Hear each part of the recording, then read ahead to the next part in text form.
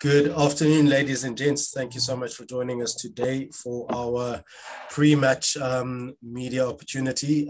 We've got our prop, Mr. Gerhard Steenekamp, who's here with us to talk us ahead of our game against Ospreys in Swansea this weekend.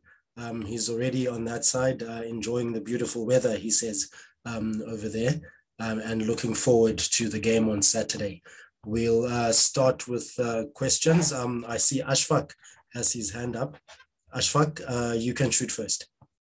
Thanks, Shumani. Middag, Gerhard, hoe gaan het daar? Dit gaan goed, dankie. Hoe gaan het daar? Lekker man. Is het tamelijk koud daar of is het niet te sleg? Nee, wat dit is glad nie te sleg nie. Ek wil amper sê is baie dieselfde temperatuur as wat ons nou in Pretoria het. So dit is vir ons eintlik lekker. Dis nie te veel van 'n aanpassing nie. Die feit dat julle nou hierdie tyd van 'n jaar in Europa speel, tel seker in julle guns nie, want soos jy nou sê, die omstandighede is nie te sleg nie, is miskien nie dieselfde soos toe julle verlede jaar getoer het nie. Ja, ek dink dit sal verseker bietjie beter wees. Ek dink verlede jaar toe ons in Italië was dit middelwinter in Pretoria en toe kan ek sê hoogsomer hierdie kant. So ek dink ons het nou 'n redelike goeie tyd van die jaar wat ons aan die kant is. Heinz? Baie Gerhard, hoop dit gaan goed. Gerhard, ek wou net eintlik by jou gehoor het. Ek weet jy kan nou nie noodwendig praat, jy weet, vir ander unies en dinge nie, maar daar's 'n groot kultuurskuif wat gemaak moes word deur Suid-Afrikaanse spanne, jy weet, veral met Europa wat dalk wag volgende jaar. Jy weet, in terme van rotasie, jy weet, daar's nog 'n paar uniebase en afrigters wat vir jou sal sê, jy weet, sekere Suid-Afrikaanse spelers is maar nog steeds redelik heilig oor hulle beginplekke en hulle raak 'n bietjie, jy weet, twitchy as hulle, jy weet, op die bank begin sit of as hulle moet roteer en dinge, maar hoe het jy daai ervaring, jy weet, en skuif ervaring as 'n speler by die Bulle? Dis iets wat Jake White van die begin af, jy weet, beklemtoon het en dinge, en dink jy amper julle, vat dit nou eintlik in julle straai deesdae, dat daar nou nie noodwendig, jy weet, hierdie vreeslike klem nog steeds gesteek word op wie start, jy weet, en wie eindig en wie word gekies en wie nie? Ja, ek dink dit, hoe kan ek sê, dit hang maar heeltemal van die afrigtingsspan af. Hoe kan ek sê, ek as speler, hoe kan ek sê, dit pla my nie regtig nie. Ek doen wat verwag word van my by die Unie, en as ek nodig is om op die bank te sit, dan sit ek op die bank of 'n wedstryd rus. Hoe kan ek sê, daar's nie, aan my persoonlik maak dit nie 'n verskil nie. Ek doen wat ek moet doen en die afrigtingsspan besluit verder. Ekskuus Gerhard, en dan net 'n opvolg daarop. Ek weet julle het nou nog nie noodwendig heeltemal, jy weet, die hele dinamiek van URC en jy weet moontlik kampioene beker en daai dinge nou al beleef nie, maar julle het nou al Currie beker ook gespeel en dinge. Het jy van 'n persoonlike ervaring afgevoer, jy weet, dat rotasie eintlik belangrik gaan word, jy weet, met die nuwe kalender, jy weet, gegee dat mense so naby aan mekaar eintlik moet speel? Ek dink dit gaan verseker belangrik wees om, hoe kan ek sê, seker te maak, almal is heeltyd, hoe kan ek sê, vars en fiks en nie te seer nie.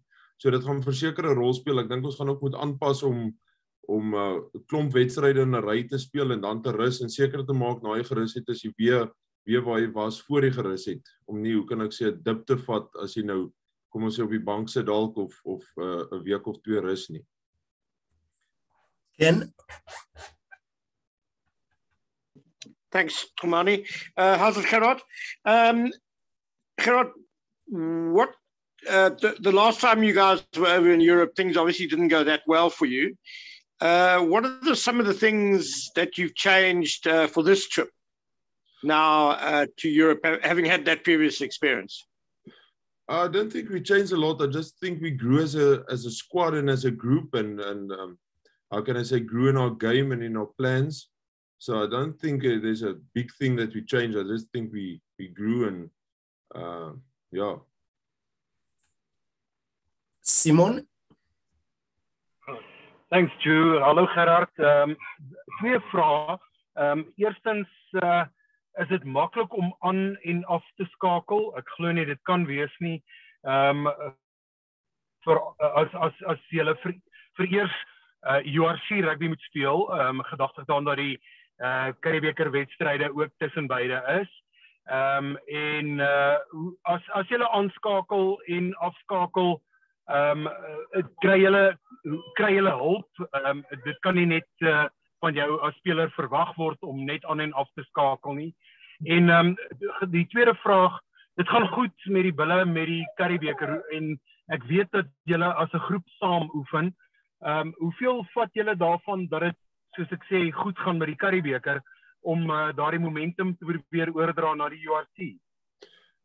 Ek dink vir my persoonlik, hoe kan ek sê, is daar nie vir my regtig verskil tussen 'n Curriebeeker en 'n URC wedstryd nie. Hoe kan ek sê, jy kan nie nou omdat dit Curriebeeker is dink jy hoef jy alles te gee nie. So vir my as speler, hoe kan ek sê, weet ek moet ek elke wedstryd my 100% gee. So ek sal nie sê daar's 'n afsluit of 'n aansluit nie. Dit is maar net, hoe kan ek sê, jy speel net teen 'n ander span, maar weer eens die uitkoms moet dieselfde wees aan die einde van die geveg. Ashfaq, back to you. Gerhard, net in terme van die scrum, hulle het 'n paar gedigte vaskoppe daar, Thomas Francis, ek weet nie as hy hierdie naweek gaan speel nie, maar hy is 'n Walliese speler. Natuurlik Tom Botha van Suid-Afrika. Wat dink jy van hulle scrum en hoe dink jy die Bulls se scrum gevorder hierdie seisoen? Ja, nee, hulle het 'n goeie pak en ons het ons voorbereiding gedoen, so ons sal maar net seker maak dat ons deel van die, hoe kan ek sê, ons kant bring op die naweek. Dan sal ons, dit is al wat ons kan doen, is ons beste gee. En soos ek sê, ek dink ons het daarom goed genoeg voorberei. En in terme van die ref, die interpretasies, dit was 'n sekere probleem vroeër in die seisoen, maar dink jy nou, julle het nou aangepas? Ja, ek dink ons het verseker aangepas. Ek dink is maar net die groot ding, jy moet maar net seker maak jy doen niks verkeerd en dan kan die ref nie 'n verkeerde call maak nie. So ek dink die groot ding met die refs is ons moet net seker maak ons kant bly skoon en dan behoort hulle ook die regte besluite te neem. Ken? Sorry, Gerhard, just to follow up from Ashfaq's question there. I think it seems to most of us that the Bulls scrum has actually really improved quite a lot over the last year. Does it feel that way for you guys? And where do you feel that you've made the most advances in terms of scrummaging? Yeah, no, definitely. I think it's one aspect of the game that we've really worked hard on. And I think that it's because we have a pack that's played longer together at the moment. So we're also getting our rhythm better. I think 2 years back we were a lot of guys that just started playing together. I think now we started to know each other and caught on to the rhythm. Heinz? Gerhard, ekskuus, ook net 'n bietjie van 'n opvolg op die scrums. Julle het nog altyd 'n baie gedigte afrigtingspan gehad en dinge, maar 'n scrum is maar eintlik 'n baie haarfyn ding ook, jy weet, met baie fyn tegniese detail en dinge. Veral gegee dat hy soveel ervaring in Wallis gehad het en ek meen in Europa self. Hoe baie dit gehelp om net daai ekstra, jy weet, stemmetjie en jy weet, verder kreer te hê om julle net 'n bietjie aan te hou, help jy weet met daai regte prente skep, jy weet, in die regte skills kry. Jy weet gegee hoe julle verbeter het. Nee, ek moet sê ek dink dit speel 'n groot rol. Hoe kan ek sê, elke bietjie help is lekker om iemand te hê wat onlangs nog gespeel het, verstaan hy, soos jy sê, hy was onlangs nog in Wallis gewees, hy weet wat is die ouens se mindsets, wat wil hulle probeer doen, so 'n bietjie net daai inligting te kry, help verseker baie. Ken? Gerhard, have you ever come across Tom Botha before? You ever played against him or with him? No. Okay. Okay, I don't see any other hands. No other questions? Fantastic. Thank you very much then, ladies and gents. Gerries, thank you very much and all the best this week.